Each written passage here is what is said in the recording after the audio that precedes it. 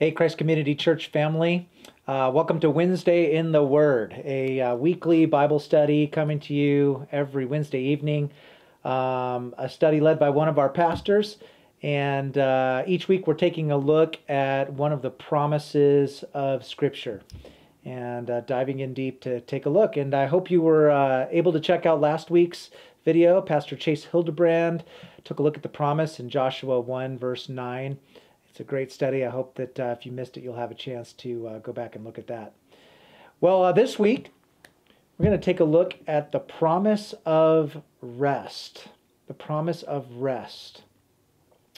I wonder if you could use some rest in your life. Doesn't that sound amazing?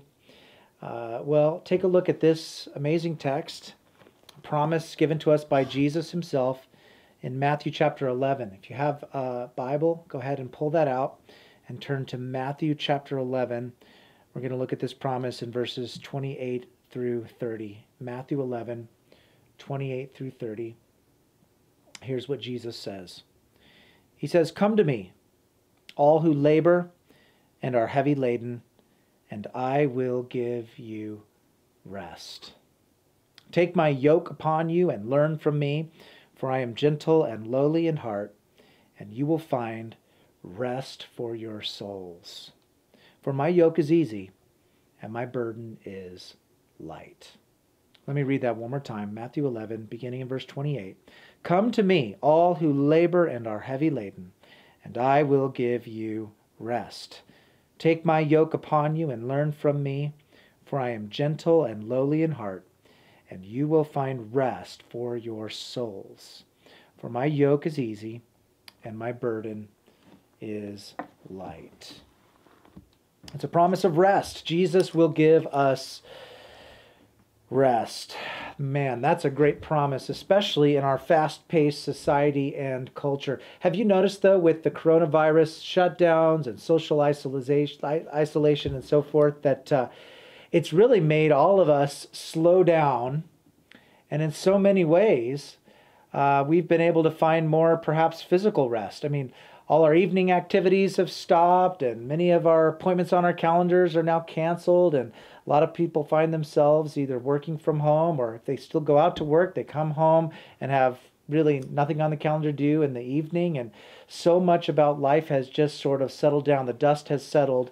And maybe you even find yourself having more physical rest because you get to redeem an extra 30 minutes because there's no longer any commute in the morning. We find ourselves more physically rested. But here's the other thing. So many things shut down. We also find ourselves spiritually a bit restless.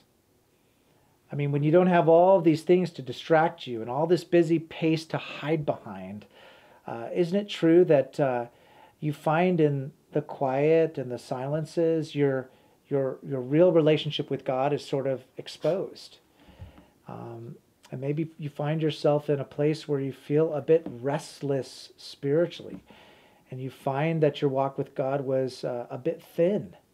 But before it had been masked by so much busyness.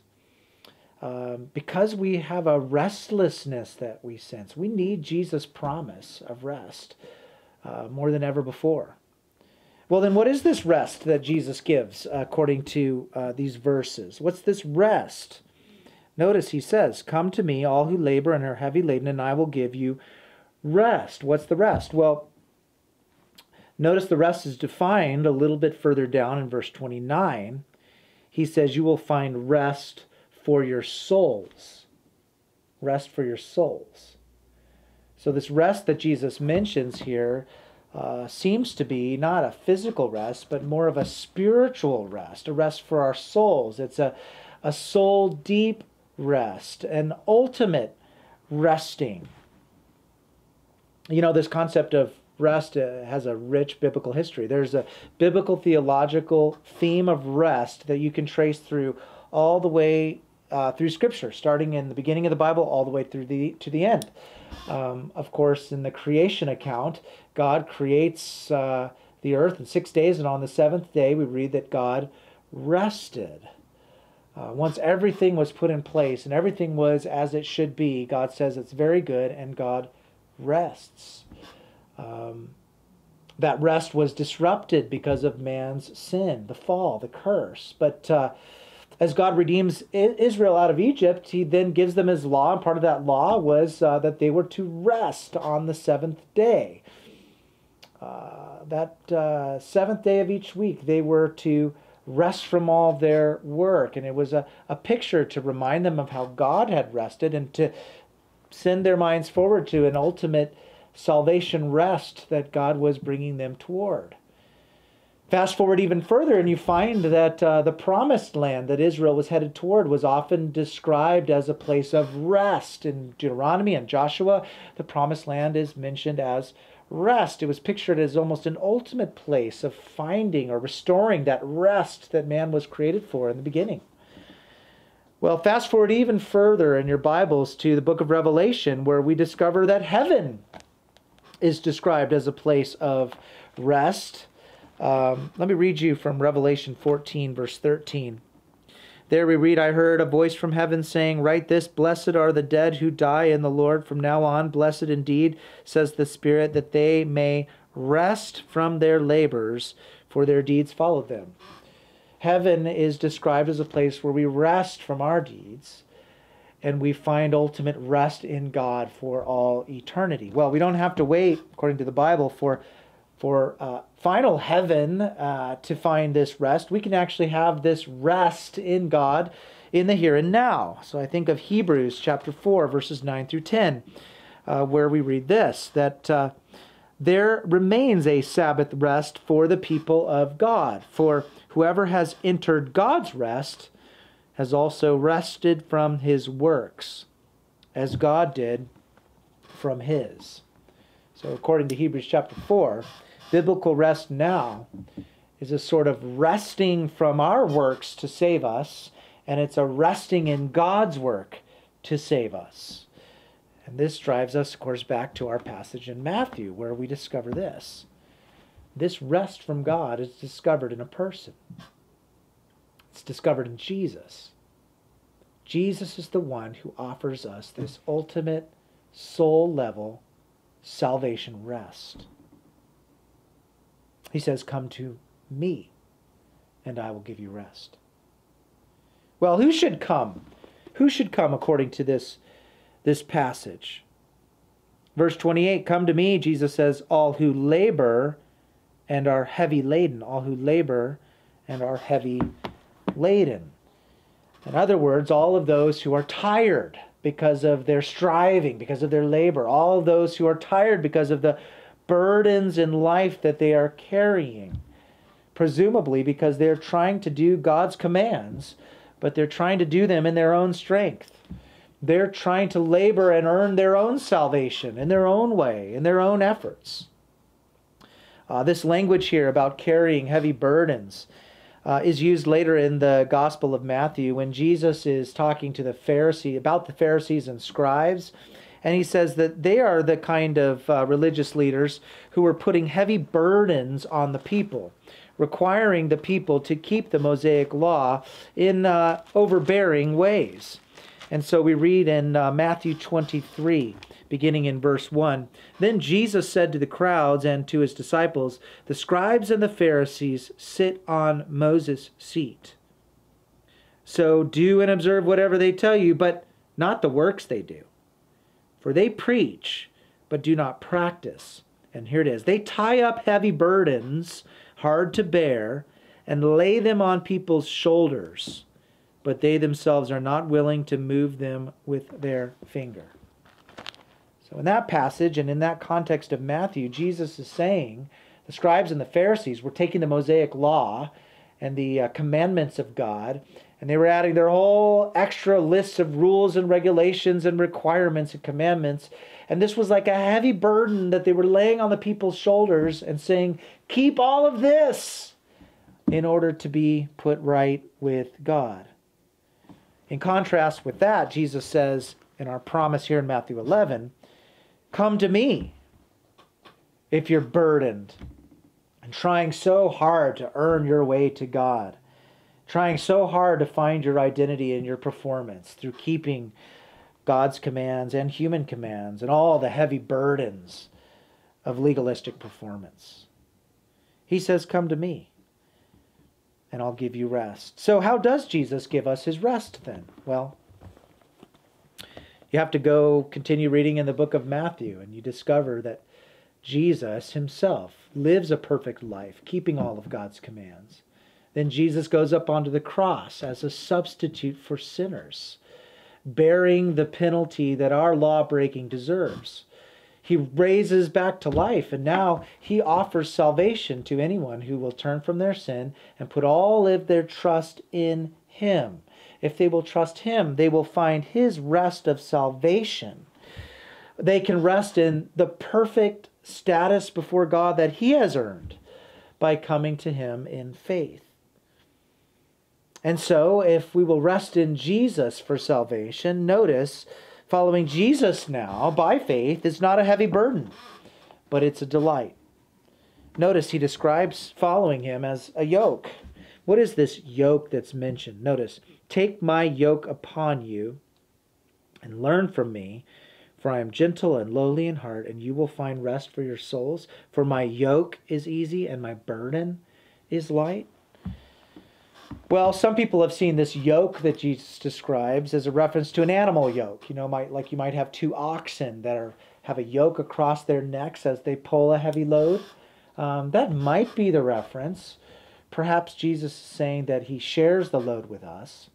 But more than likely, this reference to a yoke is actually describing a human yoke. A yoke that would be worn across someone's shoulders in order to help them carry a heavy load on each end. So let me just put a picture up on the screen. And you'll notice from this picture, you can immediately get the idea that a yoke was actually meant to help someone carry a heavy load a long distance, because it differentiated the weight across the yoke, allowing you to carry it well. Well, it's interesting that the Jewish leaders of Jesus' day and the rabbis of the time would often speak of the yoke of the law. In other words, God's law was like a yoke that you could wear as you obeyed it. And as we've seen, trying to keep the law for salvation is a heavy load to bear.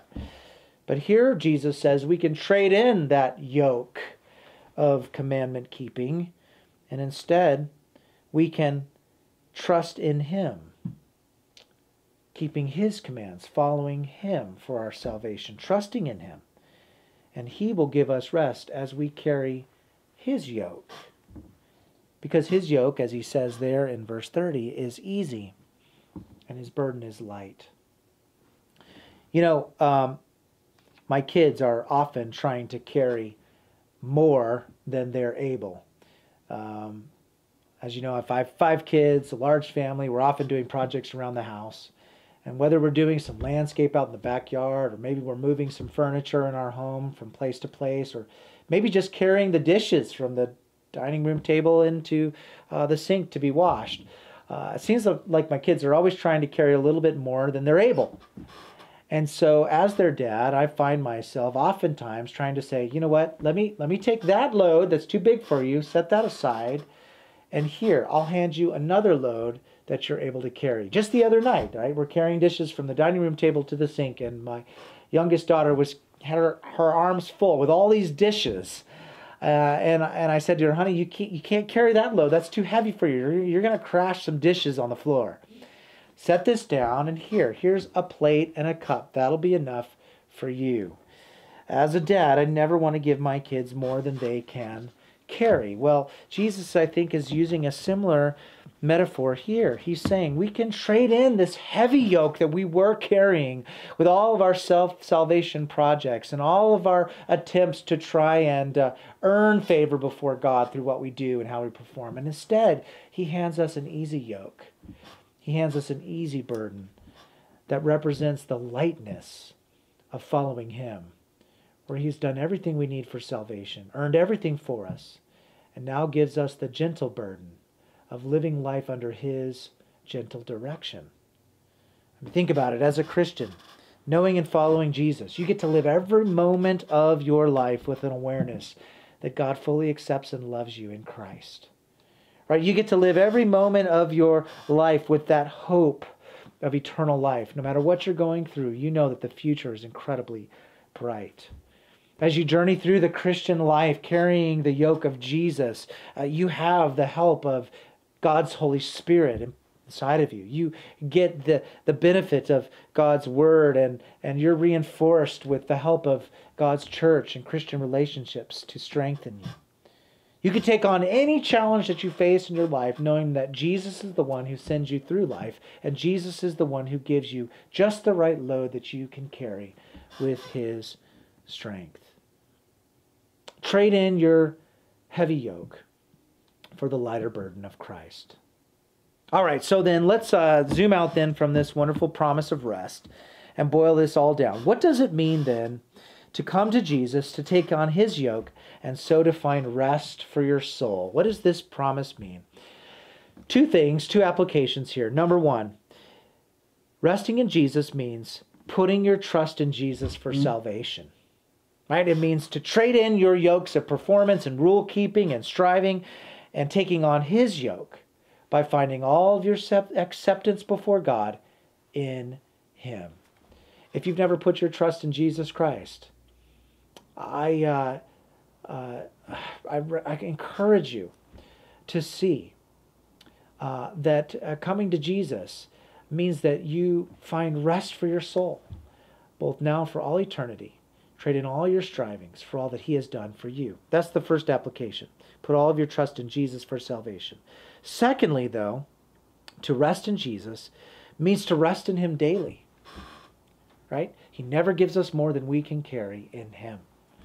Resting in Him daily, it means taking His yoke upon you. It means to live all of your life for His glory. Live all of your life for His strength. Living all of your life under His tender care. He is gentle. He is lowly of heart, we're told in this wonderful promise. What a tender Savior that He is. He cares about your every need. He cares about all that you're going through. So don't strive. Don't try to do things on your own and in your own strength. But come to Him with all your burdens, all your cares. Hand them to Him and carry the load that He gives to you as you follow Him in whatever you're going through. He promises rest for your soul. What a treasure this promise is for us in these difficult days, is it not? In economic hardships that we're going through, social distancing, frustrations about all the different changes of life that all of us have faced in these recent days. As we in some ways find more physical rest and rest from a lot of our busyness, as in other ways we're exposed in the sense that we experience a sort of restlessness to our souls, with all the burdens that we may carry, we can rest in Jesus.